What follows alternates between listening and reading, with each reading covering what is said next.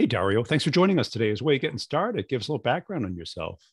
Yes, I'm Dario. I'm from Germany, actually. I think you can hear it already. So I worked in software sales for 4 years, started as an SDR and moved into the account executive role later on. And now I work at a cybersecurity company. Why'd you get into sales? Well, actually, I was looking for a job with high earning potential and low entry requirements. You found it. I did. Did you like it? Absolutely. No, I had some more thoughts about that. So I wanted to go into management consulting when I was in university, but I was kind of old when I were in university, and then I was running out of money during studies, and I figured, okay, I got to work right now. And I had some prior apprenticeship in IT and also commercial stuff, and I said, okay, yeah, software sales could be a good option here, and I can also do consulting in a way. But what was the motive to get into consulting? Or what was the desire? I think there was two things. One, I like the analytical challenge. That was number one. And two, I like to communicate solutions or discuss solutions with people. And I had no idea how this kind of job market looked like before I got to university. So it was more like an abstract idea at that point. Yeah. And do you find sales having that same intellectual challenge? Yes, absolutely. Yeah. It's different. You don't move as much around in Excel, but you're still solving business problems at the end of the day. Yeah. And what was that first year like in sales? Was it natural or was it a lot of uphill climbing? I would say the first year as an SDR was tough. Yeah. For sure. And it was that work. That was not what I knew it would be that way, but that was tough. First year in sales, because I did the SDR thing before, came very natural to me.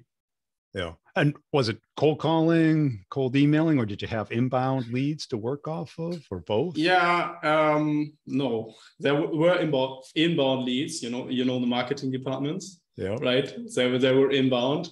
So yeah, it was a lot of cold calling. I preferred, back then, I started in 2017, I preferred the phone over email 90% of the time.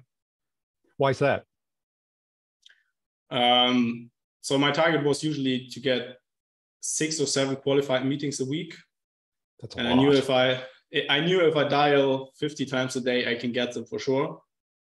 And I don't have, so you can book the meeting straight away. So that was my idea behind it. And also you can overcome kind of objections directly on the phone, and you can't do that in an email. For a more strategic approach, I would today I incorporate email in my outreach. Yeah. And do you have an SDR that you work with now? Yes. So. And how do you coach them different than maybe the company does? Well, I usually tell them to forget what the company says. That was my strategy. I tell them, okay, well, so first off, now we get outreach off your list. You can do that, but when you work for me, we do it in a different way. So the number one thing I did for them was that I actually defined the targets. So I didn't tell them here. Those are my accounts. Those are the accounts that we don't have right now. This is white space. And I actually gave them like a structured approach to get to it. And then they work it. If they can work it off, then they will do it. So that worked very well for me. And what was it like getting into an account executive role? Because how was it different than you perceived it to be? It was not that different, I have to say. So really? A lot easier, yes. Right? No, it's not. I think it's different. It's a different kind of pain. So as an SDR, you only sell on the outside. When you get to the AE role, you start selling to the inside, which I think is the harder part of it. Yeah. And what excites you about it? What do you like about it? Yeah, first of all, the challenge. That is number one. I like it. It's your outcome is, or your income is measured by your outcomes. So I like that. You can overachieve and underachieve. In other jobs, you just get what you get, right? No matter if you're good or not. Then you maybe get promoted someday, whatever. I like to be work independently. I think this is a big factor for me. And it's also very important to help people. Yeah. And what do you feel is your strongest sales characteristic? Oh, yeah. No, so I will say what my manager said. He said, I'm a terrier. So persistent, tenacious, is that? Yeah, I'm very consistent and I'm very tenacious in my efforts. And well, how do you get that mindset? I think it's so it's partly, it has to be a natural thing, or there has to be a natural starting point at least, or desire. Let's not call it, let's say desire. I think everybody can adopt the mindset, and then it has to be fed. You have to have some success, yeah. And then you get into the right mindset. I don't believe in things you cannot do. If you're a halfway decent human being and are halfway intelligent, then most office jobs are doable. So if I understand that correctly, once you get a little bit success, you get hungry for more? For me, yes, absolutely. 100%. Yeah. And you start going after harder and harder deals, or more marginal deals, or bigger deals? No, I don't want to get hard deals. I want closable deals. Closable deals. No, but when I'm in accelerators, when I already overachieved, I'm even more motivated than on the other end. So, and that's weird, because that's not weird. It's very natural, but a lot of managers don't understand that. Yeah. So they make the comp plan so it's near impossible to get into those accelerators instead of making it natural to get into the accelerators. Yes, absolutely. I think it's not the managers nowadays. I think it's the finance departments. Well, I mean, I don't think the finance department makes any decisions. I think they clearly see it's expensive. Yeah, exactly. Right, because it is. Yes, it is. But it's expensive against revenue that would not be there. Exactly. Yeah. I see it. Yeah.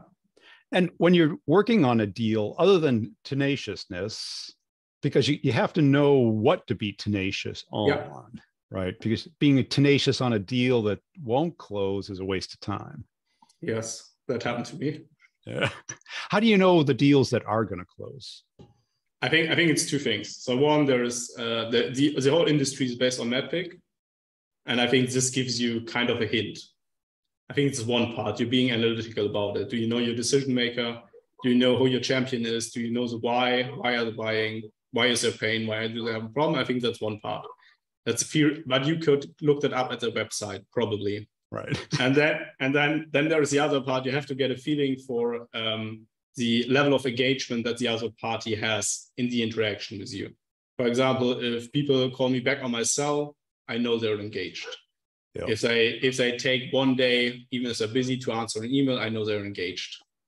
So sometimes people are just busy. Well, then it's your job to follow up, give them one more call, give them one more email. That's where the tenacity comes in. Don't feel rejected. Maybe they have stuff to do, right? But I think it's a mixture. One is the analytical part, and the other one is getting the gut feel for the relationships that you have. Yeah, because I like the idea of having those little asset tests along the way, because those signals really are telling of the level of interest. Yes. Because a lot of people just placate themselves thinking that, oh, they're just busy or on their vacation or they got other priorities, which can be true, but clearly they're not taking the action, which it doesn't really matter why they're not doing it, right? Yes. All that matters is they're not doing it. And am I interpreting that well? 100%. Yeah. So on the analytics side, give us some more insight into that. What do you, when you look at your pipeline and you only have so many hours in a day, how do you prioritize your activity to make the most amount of money or the most outcome of it? Yes, I think that's a very interesting question. I have a lot of pipeline because I build a lot of pipeline. So I have a luxury problem because I trained the SDR. So I'm very, very happy about that right now in the middle of the year. But there is those opportunities where you have the strongest business reason and a strong champion, and I go after those 90% of my time. We also have channel deals. When there are partners, they say we want to do it ourselves. I say, okay, do it yourselves. I go where I have most of my impact, and then I go to the direct ones where I see the strongest. For example, in cybersecurity, there could be a regulation, there could be an insurance problem or something, and I go after those deals. And then there are the very big deals. They have a low probability to close, but they have high expected value. So let's say a 400K ACV deal with a, let's say, 50% chance to close is still worth 200K. Even if it's a 10% chance, it's still 40K. So, and that's better than a 90% chance deal with 5 or 10K. Yeah. And when you assign that percentage, what's going on in your head?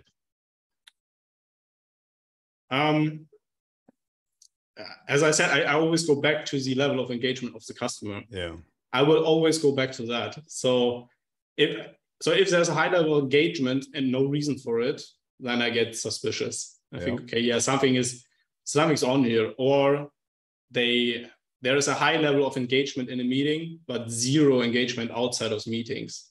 And then they send you kind of request forms and say, hey, can you please fill out this? Can you fill out that? Can you give me XYZ asset numbers in another proposal and stuff like that?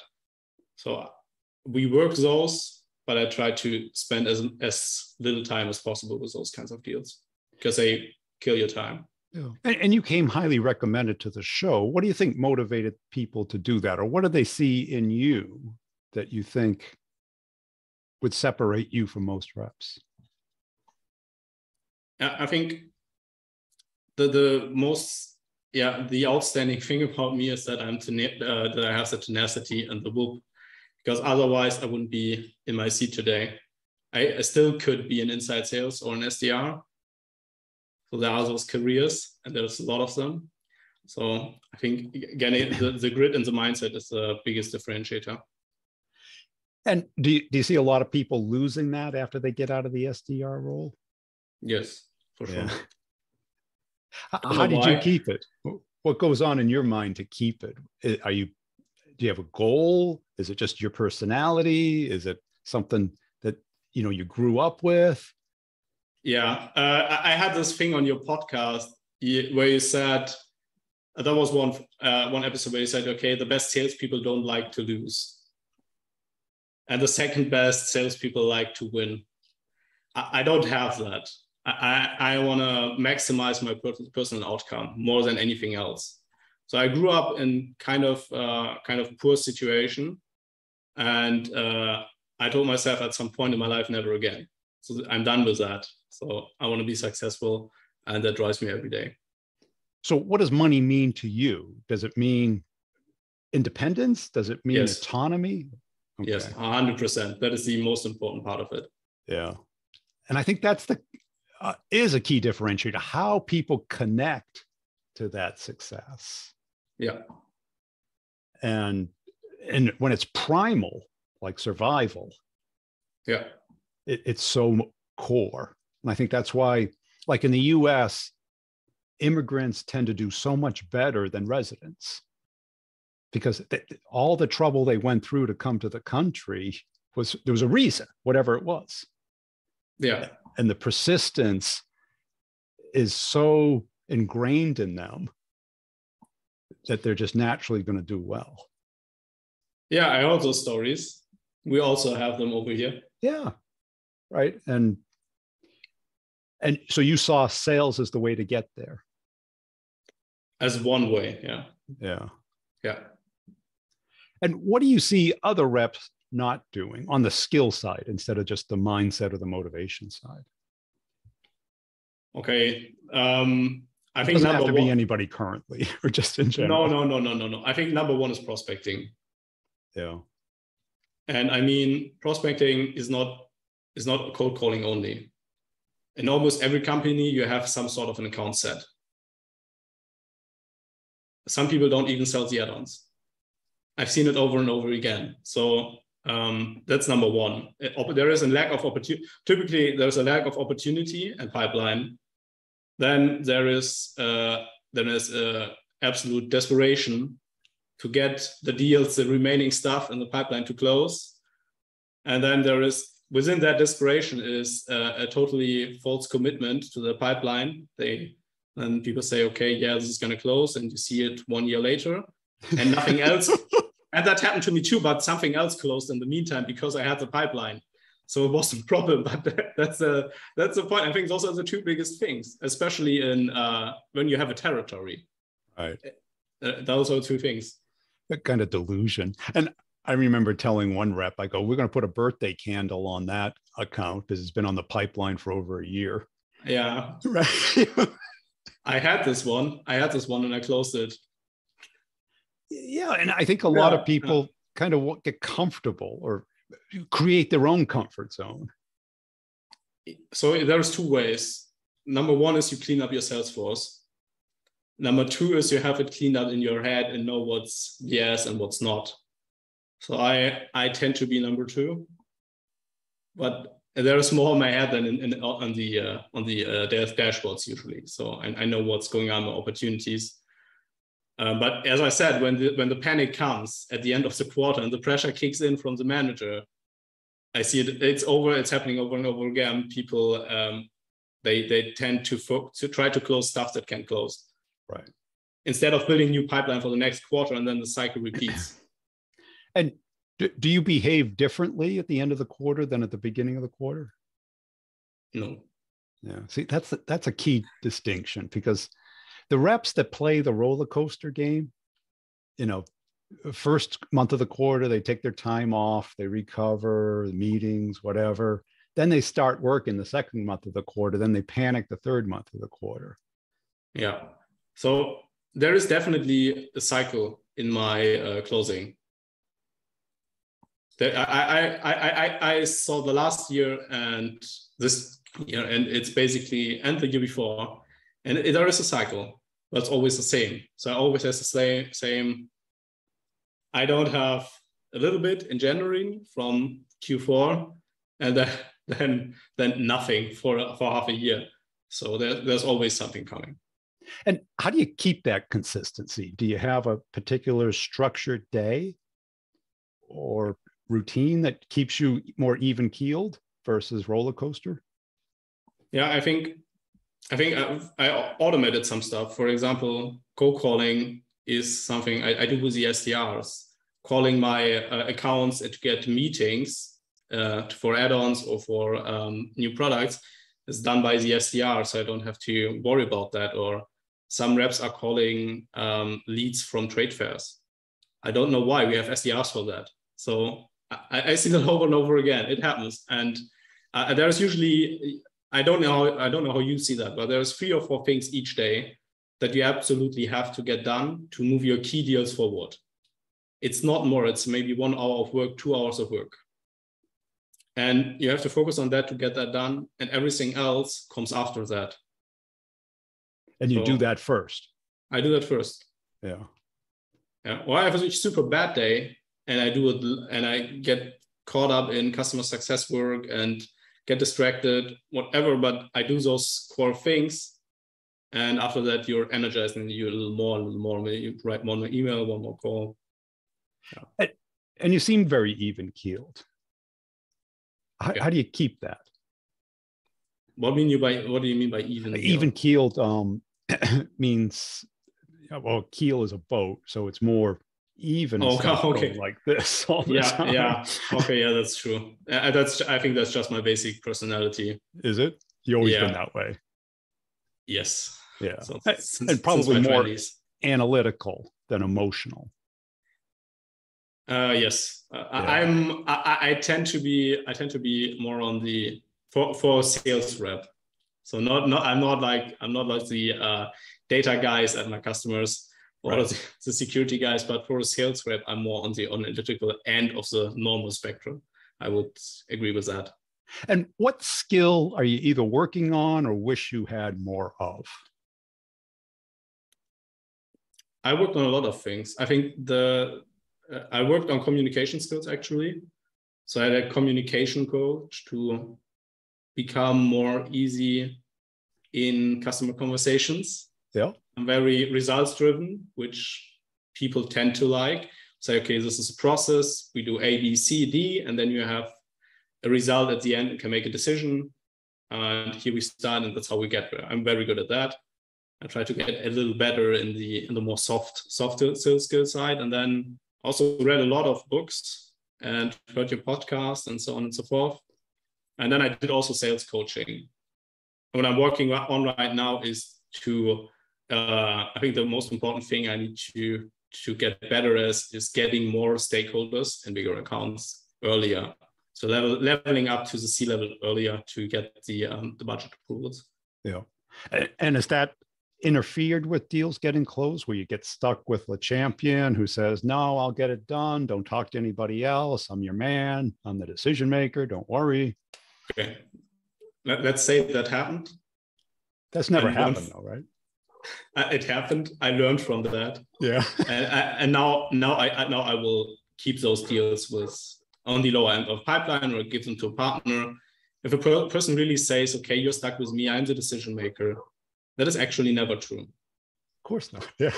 So it's just, so then it's no opportunity then. Yeah, because they think the recommendation's the decision. That's a recommendation.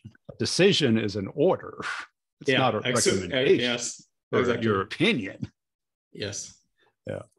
See, now you have the inverse problem that most salespeople have, I think. You understand the process, and most sales reps are great with the rapport thing, but don't know the analytics and the reasons why things are going to happen. I think I'm good with rapport, but it happens over. So when people, for example, I have very good product knowledge at the moment. My current company, I've been there for 2.5 years. I know the product. I had a customer call today. Customer said, yes, you know your stuff, your products. So this builds rapport because they know they can trust me on my products right now. So I'm very good on that. Just said, okay, the softness in the communication that will get better in the future. Well, is that a German thing? Because German people tend to be absolutely very absolutely. It's a very German thing. I had some conversations inside my company as well because of that. Yeah. And what's your territory? What geography or vertical do you cover? I work the southwest of Germany and a bit of Switzerland. Okay. So more than one language? No, it's mostly German, some English. Yeah. And is that hard? I mean, I can't imagine trying to sell in a different language. No, it's not, because the companies I sell to, they have, or the departments, they're international people. Some are from India, some are from UK, okay. Some are from Switzerland, some are from Germany. And then no one speaks perfect English, and it's just fine. So. Yeah. And are there different dialects of German? Yes. Yeah. That is harder. That is way harder. For example, so I cannot sell in Switzerland without a partner. Yeah. No, that's way harder. So yeah, I have a lot of people in the course that sell into like Switzerland, so they have to do Google Translate with all the emails and stuff. I get it. Talk about rapport. Yeah, that's a second level problem then. And what would you tell a first-time rep, a first-time SDR going into becoming an account exec? What would your advice be? Read books. Read books. Read books. But not just read them, but you got to do something with them, right? Yes. Try one thing. So I think the best idea is to try one thing. Yeah. For example, for one cold call line that you will do, get a sales process. Don't think about your process, how you run an opportunity. Yes. For example, if customers come around and say, "Hey, hi, we would like to send have me a demo. Proposal." Yeah. Send me a proposal." Exactly. So learn to say no. So we're going to do discovery right now because guess what? That's our process. So I drive this right now. That's the number one thing I would say to a new rep. And when they're 1 year into the role, I would say get coaching or book your program, whatever, because this will accelerate. Yes. Cool. Cool. Hey, Dario, I appreciate your time today. Where can people go to connect and follow you? LinkedIn, under Dario Trambale. I'm easy to find. I work at Beyond Trust. So I also do personal coaching for mid-market reps. I have 3 slots left. So if you're interested in that, hit me up on LinkedIn.